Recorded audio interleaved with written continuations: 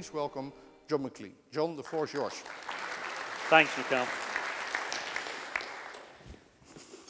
So what you're going to see, this morning is actually engineers' charts. So you're going to see a slightly different format and style. So I apologize for that to start with. I thought it was interesting this morning when Catalina said, we have to think about the youth of today differently.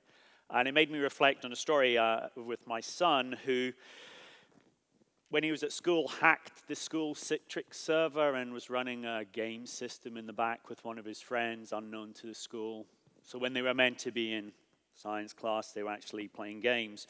So I was clearly called into the school to reprimand, because he was being reprimanded. And I was somewhat conflicted as an engineer because part of me sort of said, well, that's actually pretty cool. But as a father, I couldn't say, that's pretty cool. I had to reprimand him. So I might apologize to him tonight when I talk to him on FaceTime, because he still mentions it occasionally. I thought this was pretty cool, Dad, and you're kind of telling me off. Now, he is 22, 23 now, and working in software like his dad, which is ominous. So what I'm going to talk about is a little bit about blockchain, as Mikhail said. And I think it's important to understand the context in which you all operate. No business is an island. And we've had this whole thing on trust, how important it is to have trust.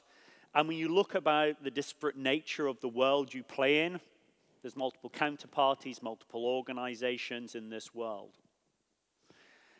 And it really is a broad network. I'm showing a bank here, but this could be a distribution network, the automotive industry network. When you look at cars now, you buy a car, you lease a car, you deal with the DMV or the government authority that controls it as it goes through its life cycle all the way through getting scrapped. And it's an incredibly complicated world, and candidly, there's no trust in that world. So what we argued around blockchain, and this is why blockchain is so interesting, right, is it's this idea of a way of having a ledger, right? Shared replicated permission is certainly the thing we've been focused on. And we see this as an underpinning piece of technology. I hesitate to say the word like TCP/IP, but we see blockchain as a fundamental thing. And as a result of that, the work we've been doing is been with the Hyperledger Foundation, which is under the Linux banner. So we're working in the open source, open community, because we believe this is a core piece of technology that really should be available and accessible to all, where multiple parties can participate and play in this. And we're seeing great industry adoption across tech and business, playing and participating in this private permission blockchain world. And it really is all about looking at transactions, those asset flows, depending on what that asset is, right? And extensively, we're talking about physical assets. It could be cars, diamonds, antiques. It could be bonds, securities. It could be intellectual assets, patents, wills, license agreements, right? It could be medical health records, data that we own, data that we care about, data that we want to control. So think about that world. We're transferring, transacting assets that we all play in, and we have this way of sharing that data and information across this world and ledger, and we're doing it with the open community. Really interesting. And an example of this is a project we've been doing with WeTrade, and I'm showing you the WeTrade charts. Look at the first kind of banner: more trust, more trade. They've done this because their view is this is the problem they have. And again, this is their charts. This is a project we've worked with them on. It's a live blockchain consortia network. World Bank estimates up to 50% of small, medium businesses do not have access to finance. So what does that ultimately mean when we start talking in crude terms about trust? What it means is, if you want to be a buyer and seller across those borders and there is no trust, you can either accept the risk, you can insure against that risk, or you don't do the business. Because the seller doesn't have access to invoice financing, right? So what do you do? So this is a huge inhibitor. So what we're seeing here is a consortia of banks, and it's really important to understand This is a consortia. It's a number of the players in Europe that you can see up here who are trading in near real-time information and financing agreements because it gives them the ability to build trust in that network. So the one thing we've been kind of talking about is how do you build trust in an industrial sense. So this is a live example running today, but it kind of gives you the view. It is about we trade, more trust, more trade. And I think that's an interesting way of viewing the problem. So clearly blockchain can help with that world, build trust. And one of the things we've also seen is this idea of transfer of assets within that business community, within that business consortia network. And then we started thinking about it in the open community, you know, when we started to work on this Hyperledger project from an engineering perspective. And then we started thinking about identity in that world of trust. So let's look at some of the facts. Cyber attacks, 400 billion a year. Banks spend $1 billion just on identity management solutions.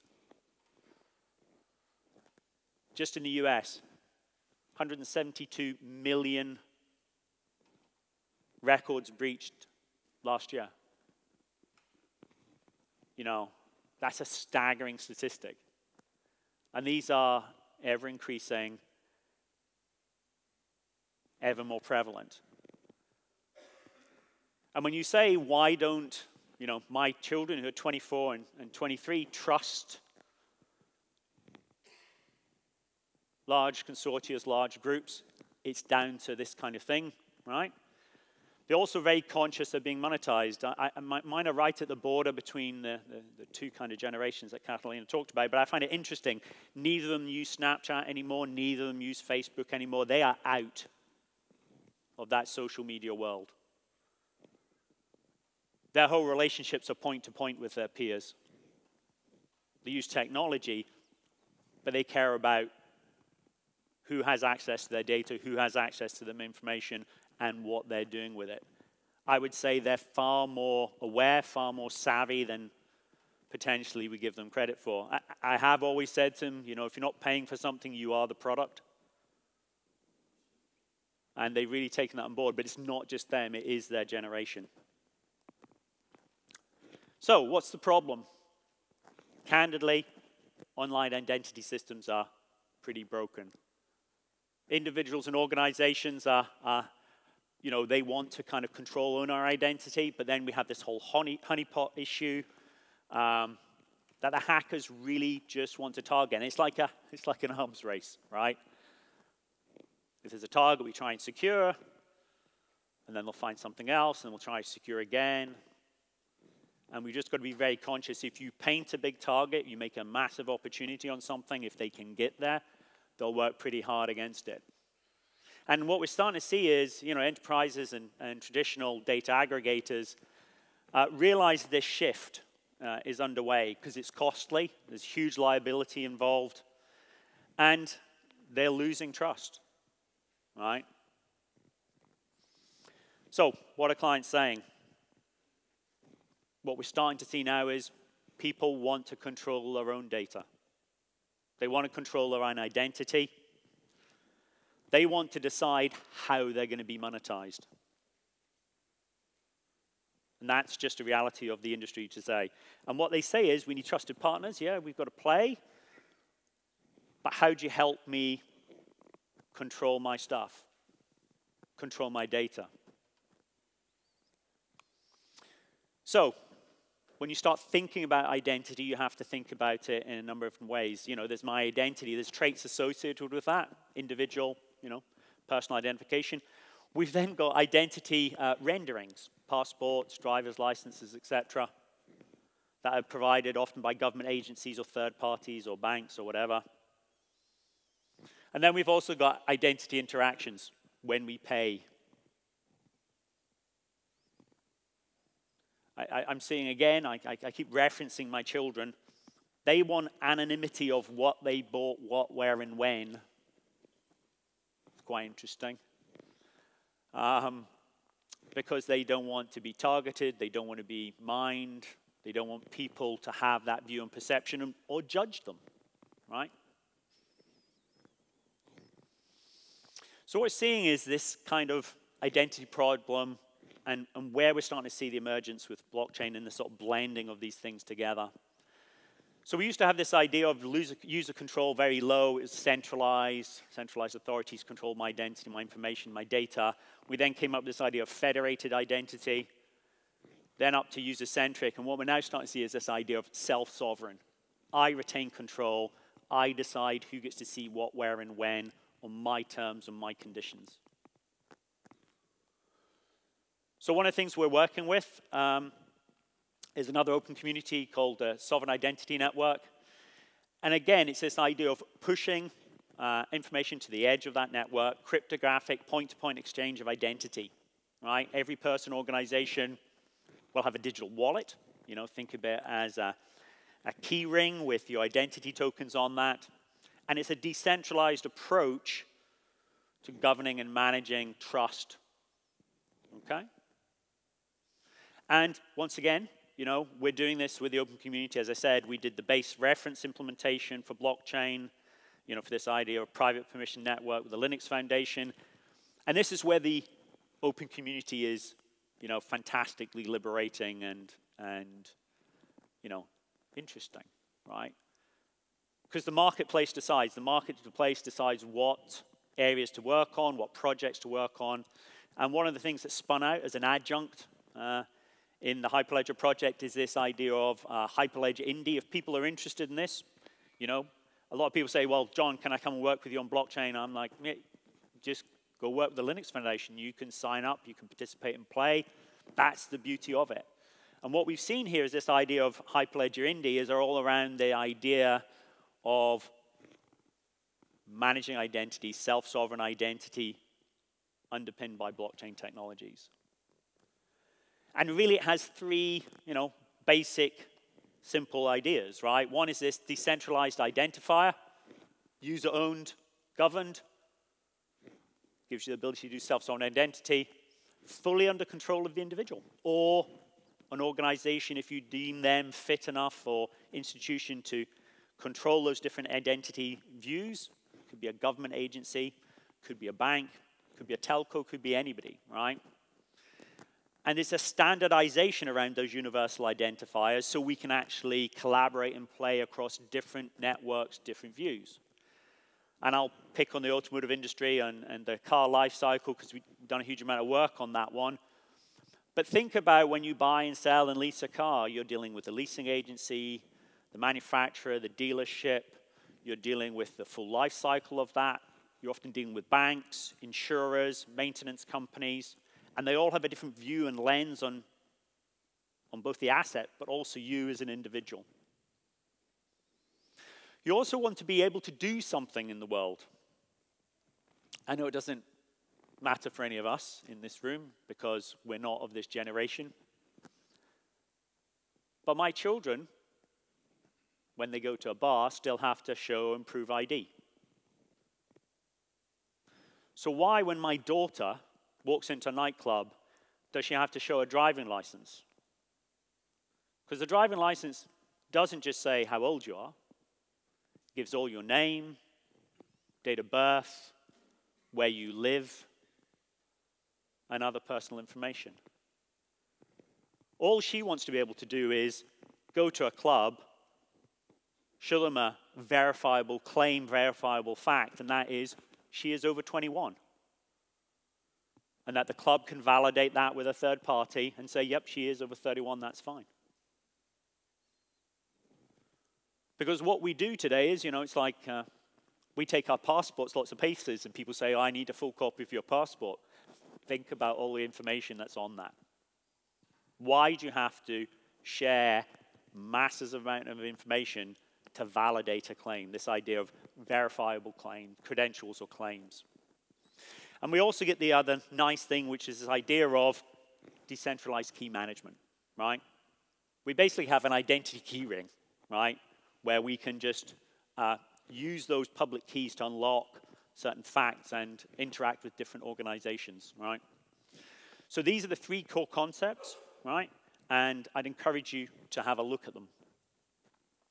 But what does this really mean in reality?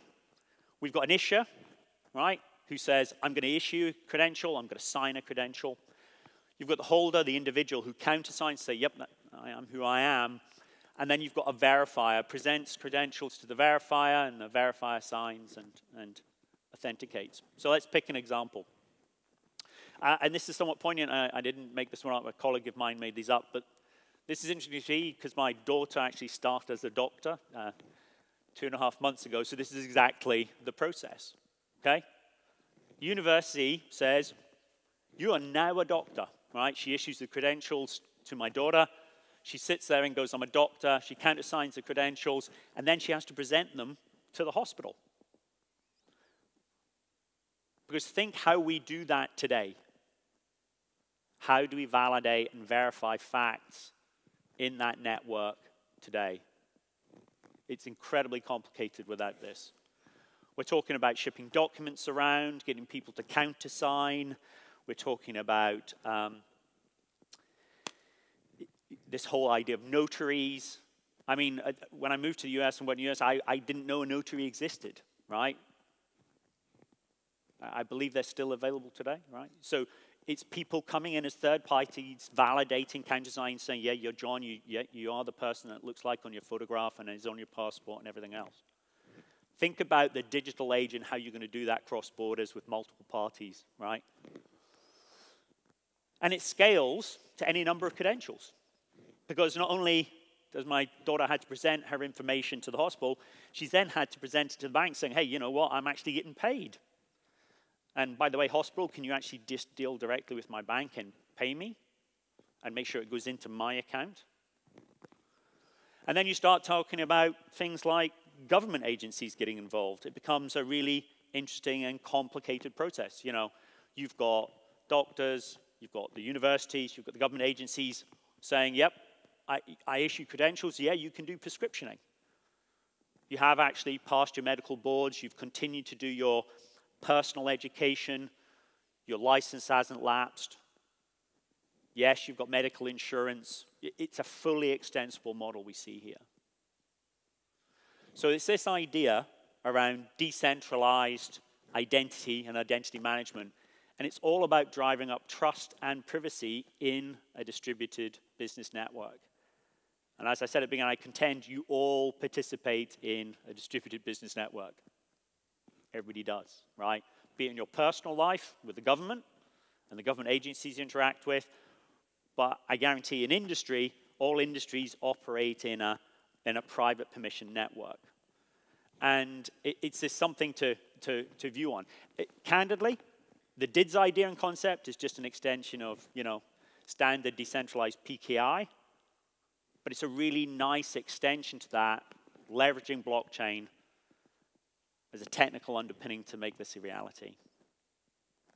Now, one thing to kind of get you really excited is, and we said, you know, one of the things that we can do with this is this idea of ZKPs. It's a bit of a buzzword, zero knowledge proof, right? And this is this idea where you can assert facts, right, without actually having to share data and information that could potentially compromise other information you don't want shared. So, what are we doing? We're working with the open community. We see blockchain, as I said, you know, when we first started on this journey, and I was one of the first engineering teams running on this. I was on one of the first engineering teams running on this. You know, we had this whole debate. Do we build, own, or do we participate and play in the open community? And when we started running around this theme and topic, open wins, right? You get the innovation agenda, you get the client focus, you get the industry interest. The marketplace will always decide where a technology is going to go, right? And at the rate and pace that the marketplace desires and wants. And clearly identity and identity solutions, this issue of trust in business networks is central.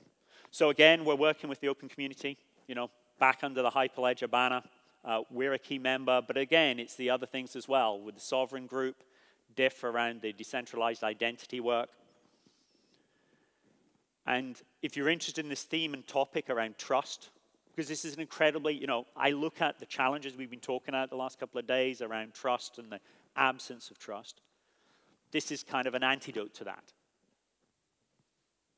Think about the ability to control your medical information, deciding which doctor gets to see your genome data, medical imaging information, as you go through a treatment path.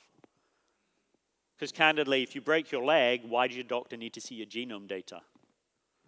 You can actually compartmentalize your data, decide what they get to see, when, and how. And when you finish your treatment program, you can remove access. And candidly, that's what the younger generation expect and want. They want to be able to see things and control data in near real time.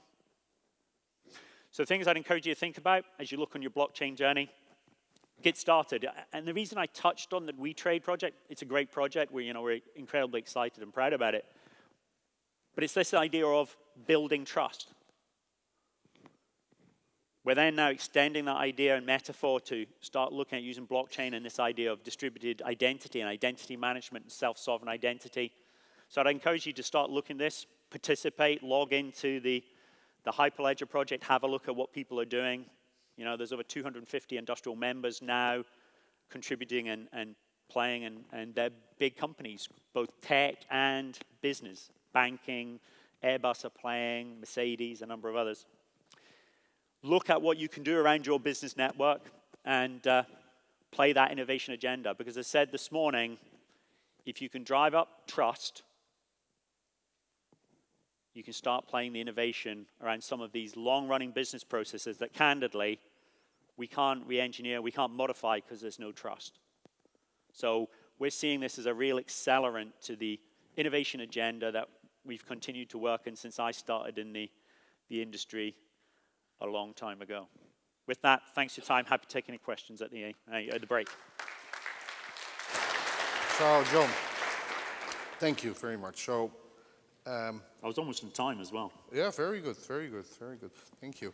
So, technology providing trust. That's what we are talking about here, right? Mm-hmm. But then when you implement this technology, how much is actually of the effort involved in the technology itself, and how much is in the governance or the management or the collaboration networks that you have to create to do this? How much of the effort goes into that? Is it like 80-20 or is it 20-80?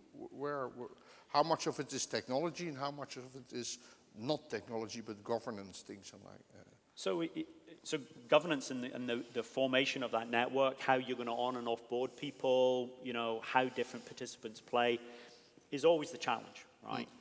But I'd say if you look at any of the integration stuff we've done around EDI and supply chain management, ERP, they're massive kind of governance and process challenges. I think the interesting for us is, the work we've been doing has been fundamentally looking at getting that blockchain infrastructure, you could say that plumbing going and being available, and run on any infrastructure that you desire, be it our cloud, somebody else's cloud, or your own infrastructure, so you can participate and play. But yeah, governance of any project is critical. I would say probably 80-20, when you say governance, it's the infrastructure and deployment characteristics and management. What we'd say in a project is, can I make blockchain work? Sure, I mean, we could make blockchain work with any technology 4 years ago, right? The challenge is having the management infrastructure and the tools and the capabilities to run that real network in a distributed sense. So could I stand a network up, a blockchain server and trade something? Sure. We've been able to do that years ago. The challenge is how do you stand up a robust enterprise-grade infrastructure? So when I introduced you, just before that, I asked a question from the audience, and I think that I was actually surprised by the answer, right? Where I asked, is blockchain underhyped, just enough hyped, or overhyped? And I think only 26% of the people said it's overhyped, and the rest said it's just enough, and 42% said it's underhyped. Did that surprise you? No, because I would still argue that I didn't do a show of hands, and I usually do when I talk, because I ask people, how many people have stood up a blockchain infrastructure? How many people think they understand what it really means? And I did it at Olympia. I was doing it. It was about 400 people in a room. And, you know, the reality is when I ask a show of hands, I would say it's still the majority of people don't understand it, right? And I think people know some of the basics, but I certainly think they see the vision and they can certainly start seeing some of the use cases. And I think that's what's exciting people. So they see the potential. It's the vision. They see, you know, I've been in the tech game 35 years, right? This is the first time I've had CEOs, CFOs want to talk to me about a bit of tech. It's the first time a bit of tech's been on the front of The Economist, on the front of the Financial Times. It's a different beast. And that makes it, you know, really interesting to work on, a privilege, right? Okay. John, thank you very much. Pleasure. Thank you.